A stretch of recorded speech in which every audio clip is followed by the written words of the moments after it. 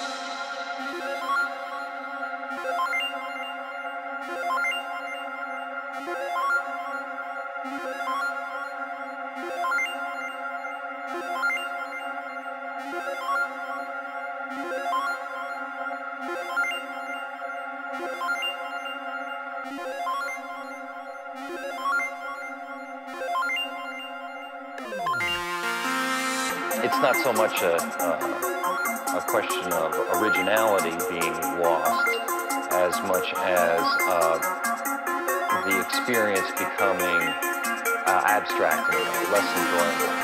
And in that sense, what we strive to do is to maintain the artist's agenda. In other words, the artist doesn't want to cease to move people with what they do musically.